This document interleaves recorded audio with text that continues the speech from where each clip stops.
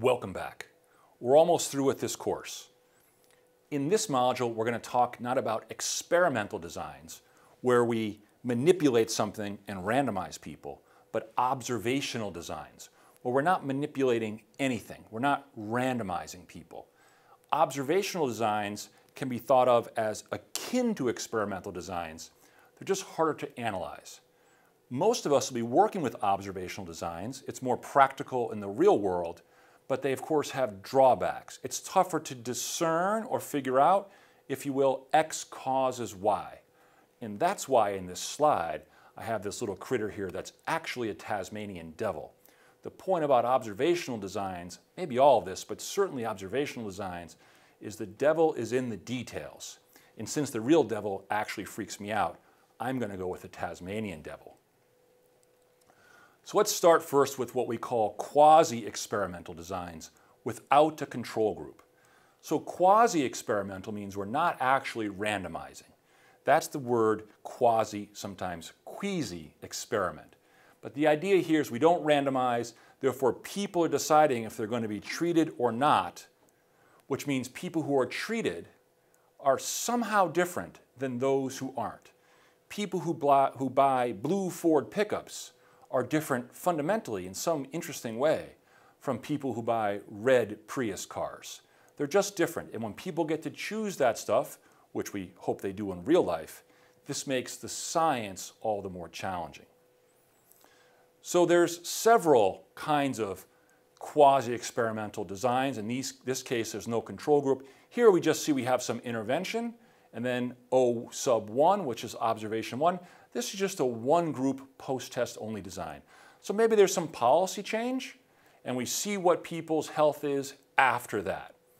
Okay, well you can imagine that this is hard to figure out whether that X, that change, caused the change in the outcome variable, some measure of health, measured at observation 1.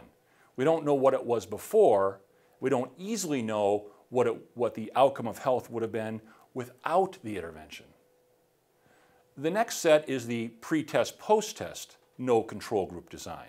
Here we take a pre-test, a before, and then there's some intervention, a policy change or some other kind of thing we work on, and then a post-test, a follow-up. So here we have a pre-test, intervention, post-test. We might say, okay, let's subtract the two, the health before, change, health after, make that subtraction, and that we can say, perhaps, the change is due to the intervention. Now, that is a bit of a stretch because we don't know what would have happened without the intervention. Maybe there was already a trend for improving or decreasing health. We can also quite handily and often advantageously have more than one pretest. In this very bottom part of the slide, we see that there is an observation 1 and an observation 2, and then an intervention, and then observation 3. So here we have two pretests, an intervention and a post-test. This can give us some leverage to say, hey, what was a sort of naturally occurring trend before the intervention? And that might give us some better leverage to figure out what the actual effect of the intervention was on, say, some health outcome. It is usually better to do experimental and quasi-experimental designs with a control group, a comparison group. This helps us with our counterfactual analysis. The key question here is the control group exchangeable with the treatment group but for the intervention? So this word exchangeable is a technical term. Can it be flip-flopped? Am I the same with the intervention as without the intervention, except for the part of the intervention that changed me? Which is to say, if I didn't have an intervention, am I the same at pre-test and post-test, except for natural evolution and changes in maturation and all those kinds of things? So what we want to really know when we're talking about comparison groups is, are they the same as the treatment group, but for the intervention or treatment itself? To the extent they are, we call that exchangeable. To the extent they aren't, they're of course not exchangeable, and then we have alternative explanations. Some people might call that confounding. That's fine, a technical term. But the real issue is alternative explanations. So yes, Senator, we had some change, but I can't tell you whether it's from the intervention, this community organizing we did, or whether it's from the flood that happened at the same time. The flood confounds my understanding of the impact of my community intervention. Well, we can diagram these things as we did with experiments. Here in the top part of the slide, we see a post-test only, non-randomized quasi-experiment. So here we have people deciding whether they're treated or not. That's what the NR stands for. And I also put that dotted line in there to make it really crystal clear. And we're doing just post-test only. So here we have an intervention, maybe a policy change that happens in 2015. And we measure people in 2016 in, say, the community that had the policy change and a comparison community that did not have the policy change. Did the policy change health? Well, that could be assessed by taking the average health difference in the community 01 compared to 02. The assumption there is that these communities were exchangeable. These two community centers, doctors' offices, hospitals, schools, whatever it might be, were the same but for the intervention. To expand on that, to get a little better purchase with our data, we could have a pre-test installed as well. So we can do pre-test. So we have pre and post, but these groups aren't randomized, and so we probably need some more sophisticated statistical or research analytic skills to try to disentangle this. It's also important to note that we can follow people through time as individuals. So we might say, all right, let's look at some 7th graders at time 1, intervene on them to say don't smoke or eat better food, and then measure them in 8th grade. Great.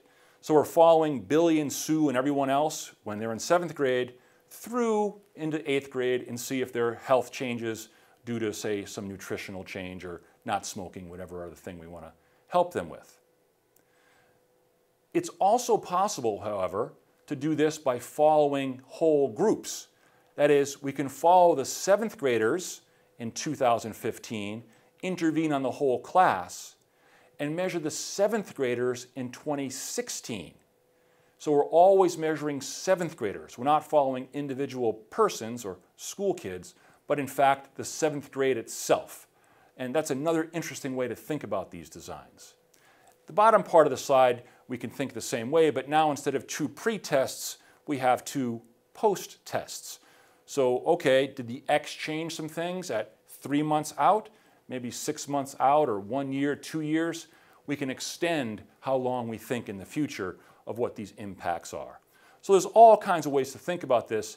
The point here is to think about how we're understanding what we're comparing to what in order to discern our real or hypothetical policy changes or anything else we want to do to improve health or mitigate disparities. Let's talk a little bit about measuring policy change observationally. Here's a graph I made up, and the vertical axis, when it goes from the bottom to the top, that Y, just some measure of health. Maybe it's well-being measured on a 1 to 10 scale or something. And the horizontal axis can just be time. It's 5 years ago to 5 years later, whatever time scale you wish. And the vertical dotted line in the center of the graph, let's just call that some policy change. That's when maybe there's menu labeling or anti-smoking or everyone has to bike to work, whatever the intervention might be. Here we see 2 dots. This just might be 2 averages that we calculate. One sort of orangey, one is sort of pinkish purple. And we see that the difference in those dots is 6, and that's what that triangle is. That's actually a Greek letter D for delta.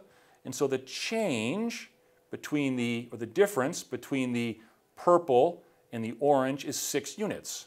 Okay, and so if we have a policy change at some certain time and see a difference in outcomes between groups of 6 after that time, the question is, did the policy change cause that difference? A very natural and important question to ask. In this graph, it looks like, yes, the policy change changed the orange and the purple group to have a difference. But what if this was the case? What if both groups were actually rising anyway, despite the intervention? So here we'd say there's no difference because they both went up the same amount. So they started out in different places, both went up a couple of units, and we subtract that out, and there's no difference between them. You might say no net difference. Okay, that's interesting. In this case, the purple group stayed the same. The orange group went up a little bit, and so the orange group went up 1.5 units. The change or the delta is 1.5. We might credibly say, yeah, the policy had an impact of 1.5 health units on the orange group relative to the purple group. That's a pretty good analysis. The important thing to remember is it could be more complicated. Imagine if the real world looks like this, where we had all kinds of variability. The orange group was low, and then going up, and then coming down, and the purple group was high, then went down, and that went up. So by having more information, we not only confuse what the true answer is, but become closer to the truth. And that's the important thing, because remember, we're really trying to not be ideological. We're trying to find out what works. Trying to find out what works so that we can do more good. The stuff that doesn't work, we can set aside. The stuff that does work, we can exploit and use stronger. How about with no control group? So here we just have one, maybe this is one community, we're tracking its health through time, and there's some policy change in 2016 or 2020, whatever it is. And the orange is going up, and then, okay, there's a policy change in the middle, then it continues to go up. So is that difference we see before and after that vertical dotted line due to the policy change? I would argue it's difficult to tell. That's the important point here. However, imagine the scenario was like this. We had two communities that through time were very similar, and then we had a policy change. Maybe in the orange group we said no smoking or no abuse of alcohol or something, and the blue group had no such change. Health might improve after that policy change, and we see the blue and the orange groups diverge with respect to health. If we had these data, I think it could be argued pretty well that the policy change had an impact on these groups of people or groups of groups, whatever we want to talk about. So more information can be very useful. The challenge you and I typically have is there's lots going on, but we only measure a couple of data points. And so we can make the wrong conclusion when we say, oh yeah, it looks like the orange increased relative to the blue, but in fact, that may not be the case at all.